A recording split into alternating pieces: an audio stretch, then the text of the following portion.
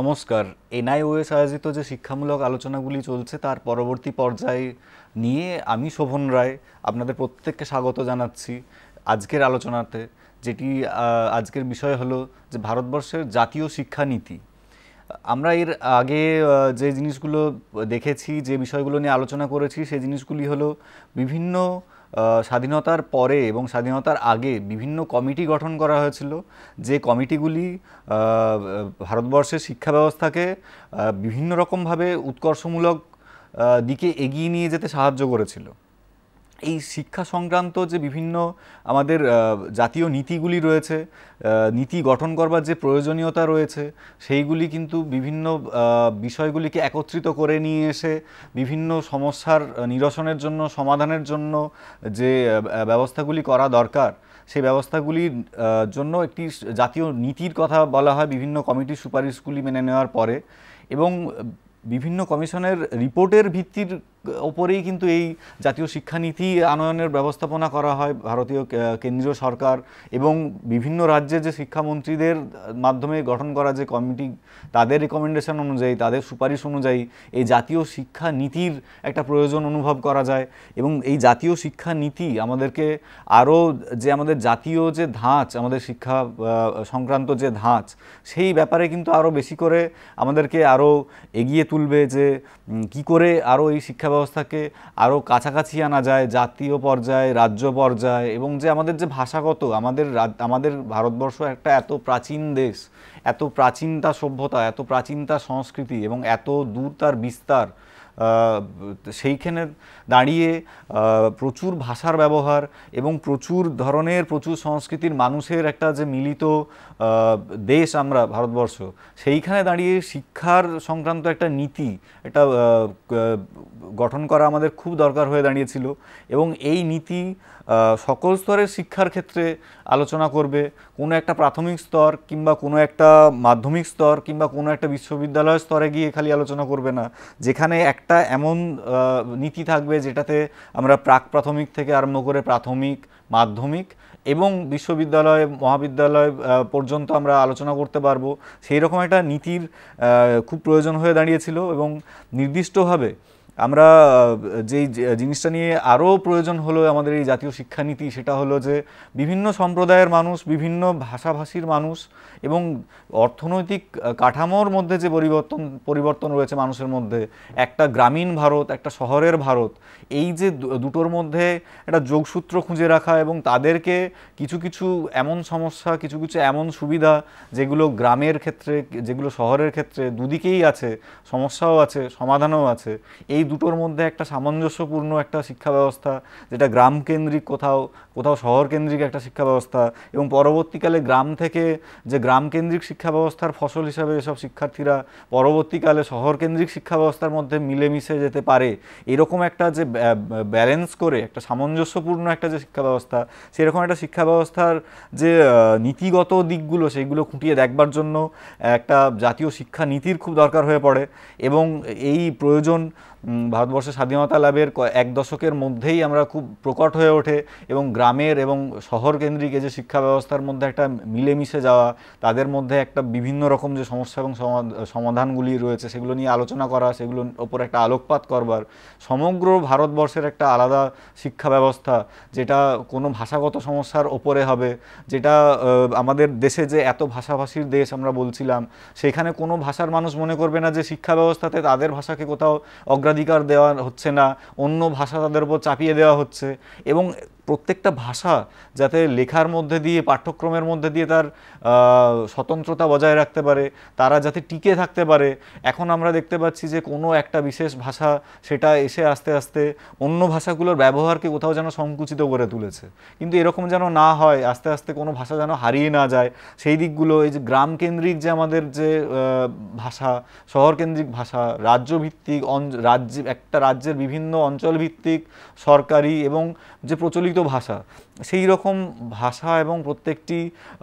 অঞ্চলের মধ্যে যোগসূত্র সাধন করবার মতো একটা শিক্ষা ব্যবস্থা, যা সামগ্রিকভাবে একটা কেন্দ্রীয় পরিকাঠামোর মধ্যে দিয়ে থেকে শাখা শাখা প্রশাখা বিস্তার করবে রাজ্যগুলির মধ্যে, সেরকম একটা সম্পূর্ণ একটা শিক্ষা ব্যবস্থার নীতির আনয়ন খুব দরকার হয়ে পড়েছিল। এবং প্রথম যে জাতীয় শিক্ষা নীতি এই ব্যাপারে বিভিন্ন কমিটিগুলো সুপারিশ করে গেছিলো, একটা শিক্ষা বিভিন্ন কমিটিগুলির যে মূল্যবান যে মতামত ছিল সেগুলোকে কাজে লাগিয়ে 1964 সাল থেকে 1966 সাল পর্যন্ত প্রথম আমাদের ভারতবর্ষে জাতীয় শিক্ষা নীতির যে ঘোষণা করেছিল আমাদের জাতীয় শিক্ষা কমিশন, তার সুপারিশের উপর ভিত্তি করেই এই জাতীয় শিক্ষা নীতি আমাদের তৈরি হয়। এবং 1968 সালে ঘোষণা করা হয়েছিল যে জাতীয় সংহতি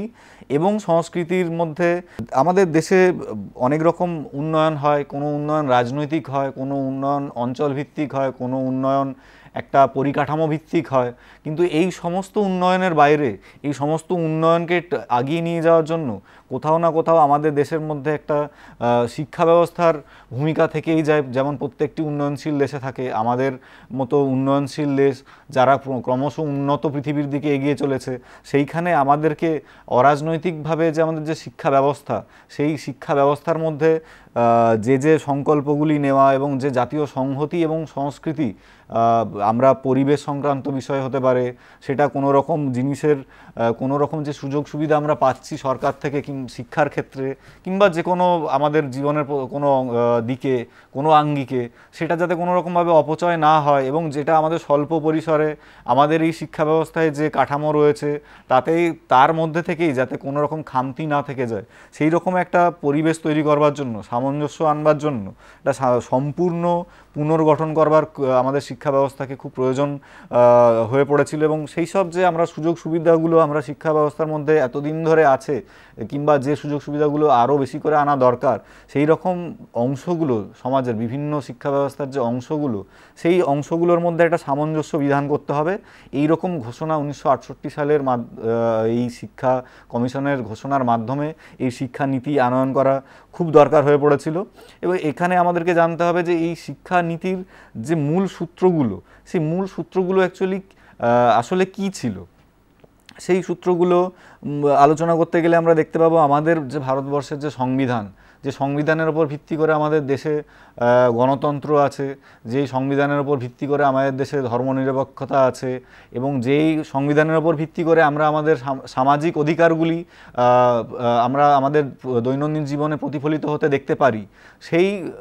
সুবিধাগুলিকে দেখতে গেলে দেখা যাবে যে আমাদের 45 নম্বর যে ধারা সংবিধানের, সেখানে শিক্ষাকে ঐকান্তিকভাবে চেষ্টা করতে হবে বলা হয়েছে, যাতে 14 বছর বয়স পর্যন্ত শিশুদেরকে অবৈতনিক এবং বাধ্যতামূলকভাবে শিক্ষা ব্যবস্থা দেওয়া যায়। আমাদের একটা উন্নয়নশীল দেশের আপনি মানুষকে যতদিন না শিক্ষিত করে তুলতে পারছেন এবং সেই শিক্ষা দান করতে গেলে তাদেরকে যতদিন না বাধ্যতামূলকভাবে অবৈতনিকভাবে একটা কাঠামোর মধ্যে আপনি নিয়ে আসতে পারছেন, ততদিন পর্যন্ত একটা দেশ সামগ্রিকভাবে এগিয়ে চলতে পারে না। এবং এই যে শিক্ষার ব্যবস্থার মধ্যে শিক্ষার্থী, বিদ্যালয়, বিভিন্ন পরিকাঠামো, বিভিন্ন পরীক্ষাগার, এইসব নিয়ে আলোচনা করতে গেলে প্রথম যে জিনিসটা দরকার হয়, প্রথম যে মানুষটা দরকার হয়, প্রথম যে ব্যক্তিটা দরকার হয়, তার নাম হলো শিক্ষক। এবং এই শিক্ষক তার একটা আলাদা অন্য অন্য যে আমাদের জীবিকা নির্বাহের কর্মসংস্থানের যে জায়গাগুলি আছে, তার থেকে শিক্ষা, এই যে শিক্ষা দানের যে ভূমিকা, শিক্ষক যে পদমর্যাদা, এই পদমর্যাদার কিন্তু সম্মান অনেক। একটা সমাজকে তৈরি করেন, একটা মানুষ গড়ার কারিগর বলা হয় শিক্ষকদেরকে। তো আমাদের দেখতে হবে এই শিক্ষকরা যেন কোথাও না তাদের পদমর্যাদা হানি হচ্ছে, এই জিনিসটা কিন্তু দেখা খুব দরকার। কারণ একজন যদি শিক্ষকের যদি সম্মান না থাকে, তার যদি বিশেষ মর্যাদা না থাকে, তাকে যদি উপযুক্ত বেতন, তাকে যদি উপযুক্ত পারিশ্রমিক, উপযুক্ত তাকে অর্থনৈতিক সাহায্য আমরা না করতে পারি, তাহলে তিনিও বোধহয় কোথাও দিনের শেষে উৎসাহ হারিয়ে ফেলবেন। এবং তাদেরকে যদি আমরা ঠিকঠাকভাবে তাদের স্থান না বুঝিয়ে দিতে পারি যে সমাজে তাদের স্থান কত ওপরে, তার কারণ তারা দেশকে গড়বার দায়িত্ব নিয়েছেন, তারা সমাজকে এগিয়ে নিয়ে যাওয়ার প্রধান কারিগর, এবং তাদেরকে শুধুমাত্র বেতন, শুধুমাত্র তাদেরকে সম্মান, তাদেরকে পদমর্যাদা দেওয়া নয়, তাদেরকে আরও যেটা গুরুত্বপূর্ণভাবে দেওয়া দরকার সেটা হলো তাদেরকে খুব ভালোভাবে প্রশিক্ষণ দেওয়া দরকার। কারণ বিভিন্ন ভৌগোলিক অবস্থানগত জায়গাতে, বিভিন্ন অর্থনৈতিকভাবে এগিয়ে থাকা এবং পিছিয়ে পড়া জায়গাতে প্রত্যেকটা জায়গার ছাত্রছাত্রীদের চাহিদা এবং তাদের লেখাপড়া শেখার যে ক্ষমতা, তাদের যে নিজেদের ভেতরকার ইচ্ছে এবং ক্ষমতা, সেটা একটু আলাদা আলাদা হয়। এবং সেই জায়গাতে দাঁড়িয়ে এই আমাদের প্রত্যেক মুহূর্তে আমাদের দেশ যেভাবে এগিয়ে চলেছে, যেখানে আধুনিকীকরণ একটা প্রযুক্তিগতভাোবে বিভিন্ন দিক থেকে এগিয়ে চলেছে আমাদের আধুনিকীকরণ, সেইখানে দাঁড়িয়ে শিক্ষকদেরকেও কোথাও একটা প্রশিক্ষণ দেওয়া এবং তাদেরকে যুগোপযোগী করে তোলা, এই যে পরিবর্তিত শিক্ষা ব্যবস্থায় তারাও যাতে পিছিয়ে না থাকেন, তাদের হাতে তৈরি শিক্ষার্থীরা যাতে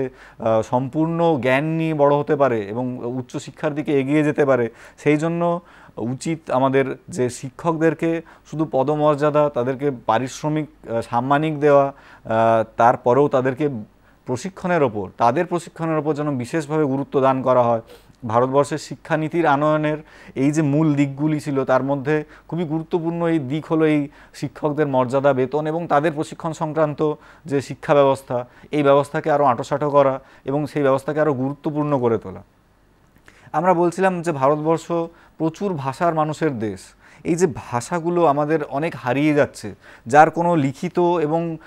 পড়াশোনার দিক থেকে ব্যবহার হচ্ছে না, সেই সব ভাষাগুলিকে যদি আমরা হারিয়ে যাওয়ার মুখ থেকে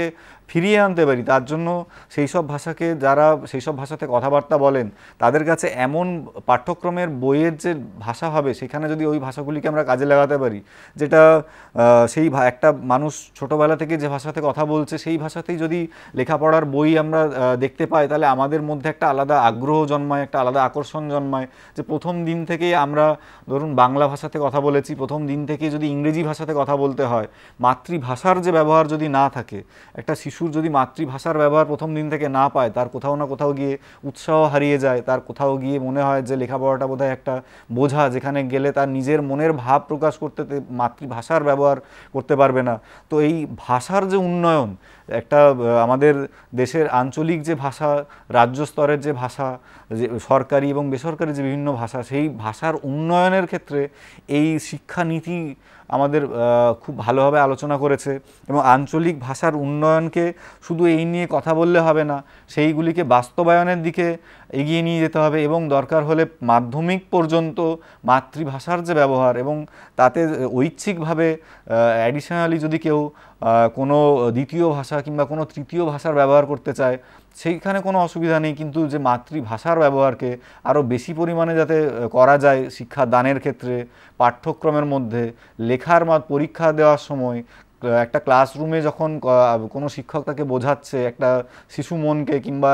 কোনো শিক্ষার্থীকে, সেখানে যদি তার মাতৃভাষার প্রয়োগ হয়, তো সেই দিকটার জন্য বাস্তবায়নের দিকে বিশেষ নজরদারির কথা কিন্তু এই ভারতবর্ষের শিক্ষানীতি যে প্রথম শিক্ষা কমিশন ছিল, তারা এই শিক্ষানীতি আনয়নের ক্ষেত্রে বিশেষ এই দিকটাতে জোর দিয়েছে। এর পরবর্তীতে যে বিষয়টির ওপরে আরও বেশি করে গুরুত্ব আরোপ করা হয়েছে, সেটি হলো শিক্ষা সংক্রান্ত বিভিন্ন যে সুযোগ সুবিধা, তার মধ্যে যেমন একটা সমতা থাকে। কীরকম এই ব্যাপারটা, এই যে আঞ্চলিক যে বৈষম্য, সেইগুলোকে ধরুন সামাজিক ঐক্য এবং জাতীয় সংহতি তখনই বিধান হবে যখন দেশের মধ্যে কোনো অঞ্চল, একটা রাজ্যের মধ্যে বিভিন্ন অঞ্চল, একটা রাজ্যের মধ্যে ধরুন উত্তর কিংবা দক্ষিণ কিংবা পূর্ব কিংবা পশ্চিমের মানুষ যেন তাদের মধ্যে কোনো আঞ্চলিক বৈষম্য না খেয়াল করতে পারে, যে এখানের যে শিক্ষা ব্যবস্থা, সেখানের শিক্ষা ব্যবস্থা এবং এখানে যে শিক্ষার বিষয়, ওখানে যে শিক্ষার বিষয়, উত্তরের শিক্ষার বিষয়ের সাথে দক্ষিণের শিক্ষার বিষয়ের যেন কোনো অসমানতা না থাকে। আঞ্চলিকভাবে একটা কেন্দ্রীয় ধাঁচের শিক্ষা ব্যবস্থা, যেখানে সামগ্রিকভাবে একটা সংহতি বিধান করা যেতে পারে, সেই রকম একটা সংহতি রক্ষার যে শিক্ষা ব্যবস্থা। কারণ আমরা শিক্ষা ব্যবস্থার মাধ্যমে কোথাও একটা দেশের মধ্যে একটা একাত্মবোধ আনতে পারি, একটা দেশের মধ্যে আমরাও একটা গঠনমূলক ভূমিকা আনতে পারি প্রত্যেকটি মানুষের শিক্ষা ব্যবস্থার তাদের মধ্যে দেওয়ার মাধ্যমে। তারাও যে দেশের একটা, আমরা এই যে একটা দেশের মধ্যে দেশের প্রত্যেকটি নাগরিক কিন্তু এই দেশের এক একটি উপাদান, এই উপাদানগুলি যাতে একত্রিত হয়ে তার মধ্যে যাতে মিলেমিশে থাকতে পারে এবং একটা দেশ যাতে সমগ্রভাবে থাকতে পারে, একটা তার মধ্যে যাতে সমতা বিধান করা যেতে পারে, আঞ্চলিকতা যাতে কোনোভাবে প্রকট না হয়ে ওঠে, এই আঞ্চলিকতাকে সরিয়ে রেখে এমন একটা শিক্ষা ব্যবস্থা যেখানে প্রত্যেকটি অঞ্চল তাদের গুরুত্ব খুঁজে পাবে এবং প্রত্যেকটি আঞ্চলিক ভাষা, প্রত্যেকটি আঞ্চলিক সংস্কৃতি, প্রত্যেকটা অঞ্চলের আলাদা আলাদা সংস্কৃতি হয়, প্রত্যেকটা অঞ্চলের মানুষের পোশাক আশাক আলাদা হয়, তার লোকসংস্কৃতি, তার আচার আচরণগত যে দিকগুলি সেগুলি যাতে প্রতিফলিত হয় আমাদের এই শিক্ষা ব্যবস্থার মাধ্যমে। কোথাও কারো মধ্যে একটা মনে ক্ষোভ না থাকে, মনে দুঃখ না থাকে যে এই অঞ্চলকে, এই আঞ্চলিক রীতিনীতিকে, এই আঞ্চলিক যে কার্যকলাপকে গুরুত্ব দেওয়া হয়েছে অথচ অন্যটাকে দেওয়া হয়নি, এইরকম যাতে না হয়, সেই ব্যবস্থাকে যাতে একটা সমতা বিধান করা যায়, তার মধ্যে যাতে কোনো বৈষম্য না থাকে, একটা ভারসাম্য আনা যায়, সেই দিকগুলিকে খুঁটিয়ে দেখবার জন্য এই যে শিক্ষানীতির ক্ষেত্রে অনেকগুলি সুপারিশ করা হয়েছে, যাতে সমগ্র জাতি, সমগ্র আঞ্চলিক মানুষ এক হয়ে একটা দেশের মানুষ হিসাবে তাদের পরিচয় খুঁজে পায়, এবং কিন্তু সেখানে যাতে তাদের আঞ্চলিক যে পরিচয় সেটাও অবহেলিত না হয়। এরকম একটা মুশকিল পরিস্থিতিতে দাঁড়িয়ে কী করে শিক্ষা ব্যবস্থাকে এরকম সমগ্র রূপ দেওয়া যায় যাতে দেশাত্মবোধও থাকবে এবং আঞ্চলিকতাবাদও কোথাও অবহেলিত হবে না, এই দিকগুলি খতিয়ে দেখবার জন্য কিন্তু এই শিক্ষানীতির মধ্যে সুপারিশগুলি আনা হয়েছে। পরবর্তীকালে দেখা গেছে যে অনেক পরে শুরু করেন শিক্ষা ব্যবস্থা, তার কারণ তার হয়তো সুযোগ হয়নি। আমরা অনেক সরকারি প্রকল্প, অনেক সরকারি সহায়তার মাধ্যমেও তাদেরকে শিক্ষার আঙিনায় আনতে পারিনি। শিক্ষার যে চার দেওয়াল, শিক্ষার যে পরিধি, তার মাধ্যমে অনেকেই তার মধ্যে আসতে পারে না। বিভিন্ন অর্থনৈতিক কারণে, বিভিন্ন প্রয়োজনে তারা কোথাও না কোথাও অবহেলা করেছেন তার শিক্ষা নেওয়াতে, তার সাক্ষরতার কোথাও একটা অভাব রয়ে গেছে। এইখানে আমাদেরকে আরও যত্নবান হতে হবে, কারণ আমরা চাইবো যে সমাজের প্রত্যেকটি মানুষ যাতে শিক্ষা পেতে পারেন এবং সেই শিক্ষাকে কাজে লাগিয়ে তারা জীবনে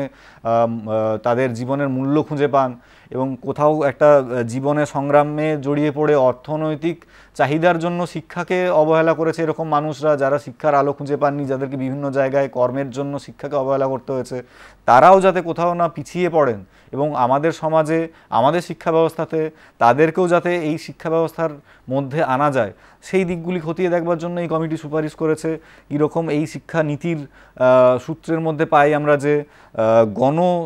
যে সাক্ষরতা, এরকম তাদেরকে যদি হয় এরকম যে অনেক স্কুল থাকে যেগুলো খুব সকালের দিকে হয়, যেগুলো হয়তো সকালের দিকে শুরু হয় শিশুদের জন্য কিংবা সাধারণ যারা ছাত্রছাত্রী তাদের জন্য, কিন্তু সকালের দিকে অনেকেই কাজে বেরিয়ে যেতে হয়, যারা প্রাথমিকভাবে শিক্ষাদানের সুযোগ পাননি, যারা অন্যান্য জায়গায় শ্রম দিতে গিয়ে জীবন জীবিকার খোঁজে গিয়ে শিক্ষাকে অবহেলা করেছেন কিংবা শিক্ষার আলো পাননি, তাদেরকে সুযোগ দেওয়ার জন্য এমন একটা তাদের সময়ে সুবিধা মতো এমন একটা সময়ে স্কুল যাতে চালু করা যায়, এবং তাদেরকে যেহেতু তারা অনেক বয়সকালে এই শিক্ষা ব্যবস্থা শুরু করছেন, শিক্ষা ব্যবস্থাতে অংশগ্রহণ করছেন, তাদেরকে যাতে খুব সহজে তাদের মনের মতন করে, তাদের একদম পুরো বোঝার মতো করে যদি একটা শিক্ষা ব্যবস্থা, তাদের মতো করে একটা আলাদা বিদ্যালয় ব্যবস্থা, তাদের মতো করে একটা আলাদা পরিচালন ব্যবস্থা, পাঠ্যক্রম যাতে তৈরি করা যায়, যাতে সমাজের কোনো অংশই নিরক্ষরতার অন্ধকারে না ডুবে থাকে, সাক্ষরতার আলোতে যাতে ফিরে আসতে পারে, তার জন্য আমাদের এই জাতীয় যে শিক্ষানীতি তার মধ্যে বলা হয় যে বয়স্ক শিক্ষার প্রসার একটা খুব গুরুত্বপূর্ণ দিক। এই বয়স্ক মানুষরা অনেক জিনিস হয়তো ভুল করতেন না, তারা যদি প্রথমকালে শিক্ষা পেতেন, যে শিক্ষা তারা জীবনে বিভিন্ন অভিজ্ঞতার মাধ্যমে সঞ্চার করেছেন, কিন্তু পাঠ্যক্রমের মাধ্যমে সেই সঞ্চার তাদের মধ্যে হয়নি, সেই অভিজ্ঞতা তাদেরকে যাতে পাঠ্যক্রমের মধ্যে ফিরিয়ে আনা যায়, তাতে তাদের বয়স একটু বেড়েছে বাড়ুক, কিন্তু তাদের যাতে জ্ঞানের কোনো খামতি না থেকে যায়। তো সেই জন্য সেই দিকে বিশেষভাবে নজর রাখতে বলেছে, এবং এই আমাদের জাতীয় শিক্ষা নীতি আনয়নের একটা মূল কারণই হলো যে বয়স্ক মানুষদেরকে যাতে শিক্ষার আলো পৌঁছে দেওয়া যায়। এবং এরপরে শুধুমাত্র একটা শিক্ষা নীতির মধ্যে একটা খালি কিভাবে স্কুল পরিচালন করতে হবে, কিভাবে স্কুলে আসতে হবে, কি তার মান রাখতে হবে, এইগুলো নয়, বিভিন্ন রকম পুস্তক প্রকাশ করার ক্ষেত্রে জাতীয় শিক্ষানীতি আমাদের বেশ কিছু সুপারিশ প্রদান করে। যেরকম পুস্তক প্রকাশনাতে বিভিন্ন শিশু মনের বিভিন্ন বিভিন্ন রকম উপায় অবলম্বন করতে বলা হয়েছে, এবং শিশু মন রং দেখতে ভালোবাসে, সেখানে সাদা কালোর থেকে যদি বিভিন্ন রঙের কার্যকলাপ বেশি থাকে, সেখানে যদি ছবি থাকে, একটা উদাহরণ বোঝানোর জন্য যদি একটা এমন জিনিস আমরা দিতে পারি যেটা গ্রাম কেন্দ্রিক, শহর কেন্দ্রিক প্রত্যেকটি মানুষ তাদের দৈনন্দিন জীবনে সেটা পরিলক্ষিত করতে পারে। একটা গ্রামের শিশুর কাছে একটা পুকুর, একটা নদী, একটা নালা যতটা আকর্ষণীয় হবে, সে যতটা খুব সহজে দেখতে পায় একটা পাখি, একটা গরু, একটা বিভিন্ন পশু পাখি যেগুলো গৃহপালিত গ্রামে খুব সহজে দেখতে পাওয়া যায়, মাটির বাড়ি, সেই রকম উদাহরণ দিয়ে সেই রকমভাবে যদি, অথচ তার মধ্যে একটা আধুনিকতার ছোঁয়া থাকবে। আবার শহর কেন্দ্রিক যে শিক্ষা ব্যবস্থাতে শিশুরা যে জিনিস দেখতে পায় খুব সহজে, বাস, ট্রেন, সো এইরকম যে উদাহরণগুলো যদি আমরা এর মধ্যে শিক্ষা ব্যবস্থাতে আমরা যে পুস্তকগুলি আমরা দেব শিশুদেরকে পড়াশোনার জন্য, তার মধ্যে যদি এইগুলোর ব্যবহার খুব বেশি পরিমাণে থাকে এবং তার মধ্যে ছবি, বিভিন্ন রকম ছবির ব্যবহার, এবং একটা শিশু মন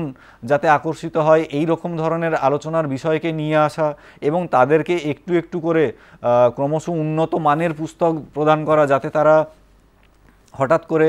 যখন প্রাথমিক স্তর থেকে মাধ্যমিক স্তরে যাচ্ছে কোথাও না গিয়ে তারা বিচ্ছিন্ন বোধ করে যে এই রকম জিনিসটা আমরা কখনো দেখিনি, এই রকম জিনিসটা আমরা কখনো বুঝিনি, কিংবা হঠাৎ করে জিনিসটা খুব কঠিন হয়ে যায়। আস্তে আস্তে একটা সহজ প্রক্রিয়ার মাধ্যমে সহজ থেকে কঠিনের দিকে আমরা যাতে এগিয়ে যেতে পারি, আমরা প্রাথমিক স্তর থেকে উচ্চতর শিক্ষা স্তরে যাতে আধুনিক যে আমাদের ব্যবস্থাপনাগুলো আছে, আধুনিক উপায়গুলি যেগুলো আছে শিক্ষা ব্যবস্থাতে, যাতে আমরা আরও ব্যাপারটাকে গম্ভীর না করে তুলেও হালকা একটা খেলার ছলে একটা লেখাপড়া যাতে আমরা করতে পারি, তার মধ্যে আধুনিক যে গবেষণার যে ফলাফল, তার মধ্যে আধুনিক যন্ত্রপাতি, তার মধ্যে আধুনিক যে ল্যাবরেটরির যে উপাদানগুলি, সেইগুলি যাতে আমরা সেই লেখাপড়ার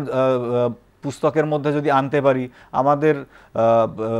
শিক্ষকের দায়িত্ব অনেকটা কমে যায়, সেখানে বোঝাতে সুবিধা হয়, শিশু মনকে আরও বেশি করে শিক্ষকরা আকর্ষিত করতে পারেন, এবং শিক্ষকরা কোথাও গিয়ে দিনের শেষে বুঝতে পারেন যে এই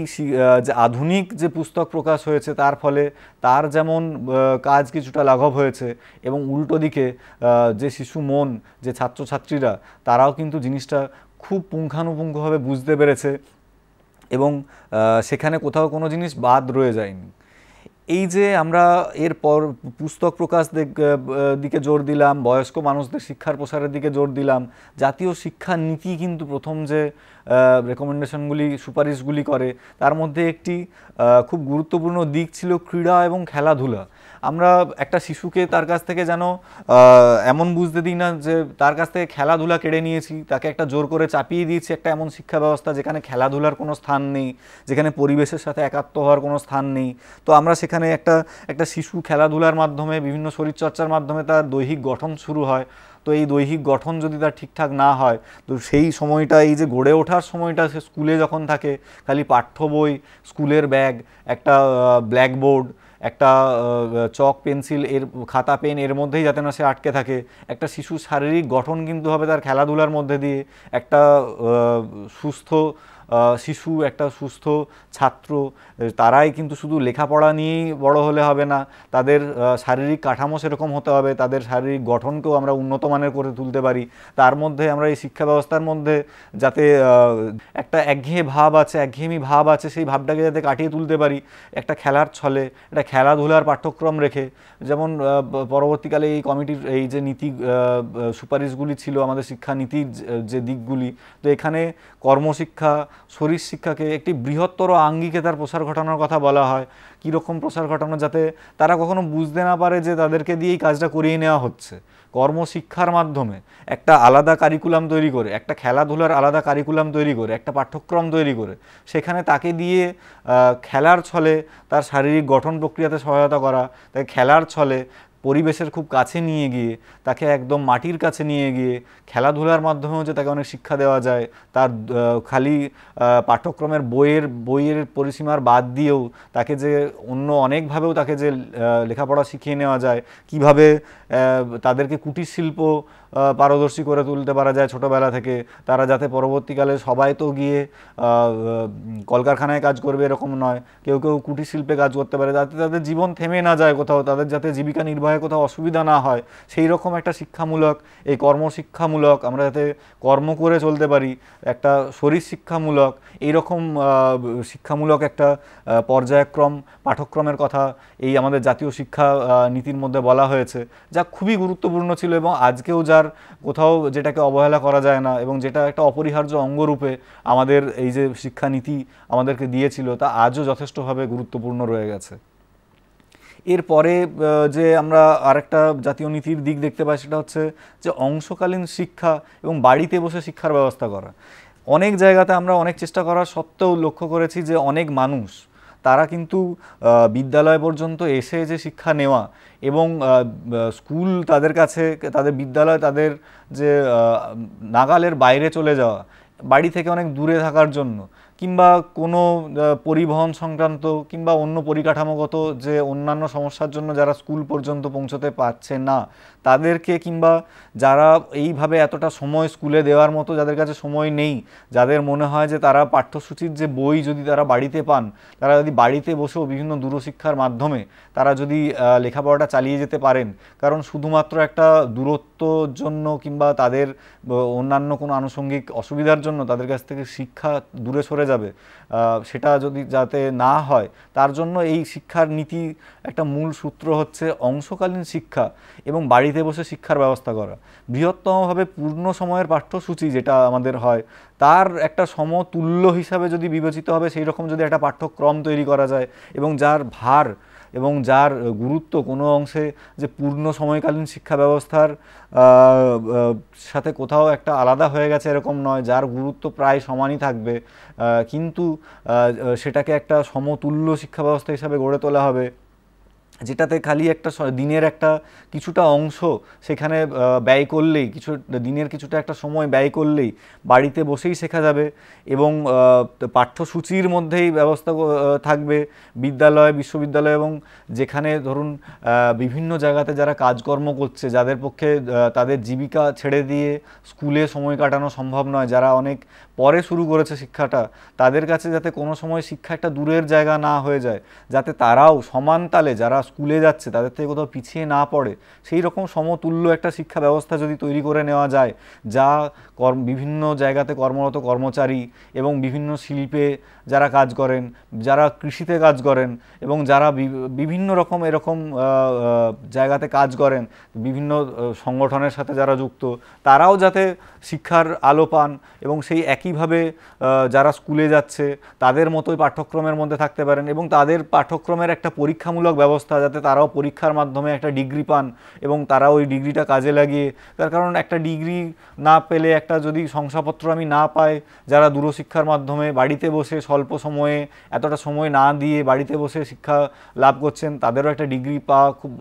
দরকার, যেটা তাদের ভবিষ্যৎ জীবনে হয়তো কাজে লাগবে। এবং এতে করে কি হয় যে তারা তাদের কাজও একদিকে করে যেতে পারলেন এবং সেই কাজটা করাকালীন তারা আবার এই দিক দিয়ে শিক্ষা ব্যবস্থাটাও সমান তালে বজায় রাখতে পারলেন। এরকম এই শিক্ষা ব্যবস্থা, এই যে দূরশিক্ষার মাধ্যমে শিক্ষা ব্যবস্থা, এই যে সমতুল্য শিক্ষা ব্যবস্থা, অনেক গর্ভবতী মহিলারা থাকেন যাদের স্কুল পর্যন্ত পৌঁছানো খুব অসুবিধা হয়ে দাঁড়ায়, যারা শারীরিকভাবে এতটা সক্ষম না সব মানুষের মতো গিয়ে, এতটা রাস্তা গিয়ে, এতটা নাগাল মধ্যে নিয়ে আসা শিক্ষা ব্যবস্থা, যাতে তাদের কাছে শিক্ষা তাদের কাছে যাতে পৌঁছে যায়, তারা যদি শিক্ষার কাছে নাও পৌঁছতে পারেন, বিদ্যালয়ের কাছে না পৌঁছতে পারেন, শিক্ষকের কাছে নাও পৌঁছতে পারেন, যাতে এমন একটা ভালো রকম পাঠ্যক্রম চালু করা যায় যাতে শিক্ষা তাদের কাছে আমরা পৌঁছে দিতে পারি এবং তারা ক্রমশ শিক্ষিত হন এবং তারা পরবর্তীকালে অনুপ্রাণিত করতে পারেন আরও যারা আছে তাদেরই মতন, তারা এই শিক্ষা ব্যবস্থার মধ্যে নিজেদেরকে ঢুকিয়ে নিতে পারেন, নিজেদেরকে এই শিক্ষা ব্যবস্থার যে পরিকাঠামো তার মধ্যে নিয়ে আসতে পারেন, তার ব্যবস্থা কিন্তু আমাদেরকে করে যেতে হবে। এই জাতীয় শিক্ষানীতির এই প্রত্যেকটি মূল সূত্র কিন্তু এত নিবিড়ভাবে তৈরি করা আছে যাতে করে আমাদের কোথাও কোনো অঞ্চল, কোনো ভাষা, কোনো আঞ্চলিকতাবাদ, কোনো দেশাত্মবোধ, কোনো সামগ্রিকতা, কোনো মানুষ, কোনোভাবে অক্ষম মানুষ যারা স্কুলের গণ্ডিতে কিংবা যে শিশু মন যারা খেলাধুলা ছেড়ে গিয়ে পাঠ্যক্রমে নিজেদেরকে মানিয়ে নিতে খুব একঘেয়েমি বোধ করছে, তাদেরকেও যাতে একাত্ম করে নেওয়া যায় এরকম একটা শিক্ষা সূচি যাতে তৈরি করা যায় যা জাতীয় শিক্ষা নীতিরূপে কাজ করে প্রত্যেকটি আঞ্চলিকতার প্রত্যেকটি ভাষাভাষীর মানুষকে একটা সূত্রে বাঁধতে পারবে, সেই রকম একটা সূত্র তৈরি করা হয়েছিল এই জাতীয় শিক্ষানীতির মাধ্যমে। এবং এই সূত্রগুলি আস্তে আস্তে একটা অনেকগুলো ফুলকে যেরকম আস্তে আস্তে সুতোয় বেঁধে একটা মালা তৈরি করা যায়, সেরকম একটা মালা কিন্তু আমরা শুরু করেছিলেন এই শিক্ষানীতির মাধ্যমে। যারা এই শিক্ষানীতি আমাদের এই শিক্ষা কমিশন যারা রেকমেন্ড করেছেন এই সুপারিশগুলো, তার মাধ্যমে একটা খুব সুন্দর একটা সুপরিকল্পিতভাবে যাতে সমাজের প্রত্যেকটি অংশ একত্রিত হতে পারে, তার মাধ্যমে এই শিক্ষা ব্যবস্থা আনয়ন করা যায়। তার জন্য প্রত্যেকটি পদক্ষেপ খুব গুরুত্বপূর্ণ ছিল এবং পরবর্তীকালে আমাদের সরকার এই প্রত্যেকটি পদক্ষেপকে যাতে খুব সুন্দরভাবে কাজে লাগানো যায় এবং তার যে রেজাল্ট একদম উঁচু থেকে নিচু পর্যন্ত যাতে পাওয়া যায় এবং উচ্চ স্তর থেকে নিচের স্তর পর্যন্ত নিম্ন স্তর পর্যন্ত তার ফলাফল আমরা যাতে পেতে পারি, তার জন্য এই শিক্ষার নীতিগুলি প্রত্যেকটি খুবই গুরুত্বপূর্ণ। এতক্ষণ আমরা আমাদের দেশের শিক্ষানীতি নিয়ে আলোচনা করলাম। এর পরবর্তীকালে হয়তো আবার এরকমই একটা কোনো আলোচনার বিষয় নিয়ে আমি শোভন রায় আপনাদের প্রত্যেকের মুখোমুখি হব। ততক্ষণের জন্য আপনারা আমার যে সঙ্গে ছিলেন তার জন্য আপনাদের প্রত্যেককে জানাই ধন্যবাদ এবং নমস্কার।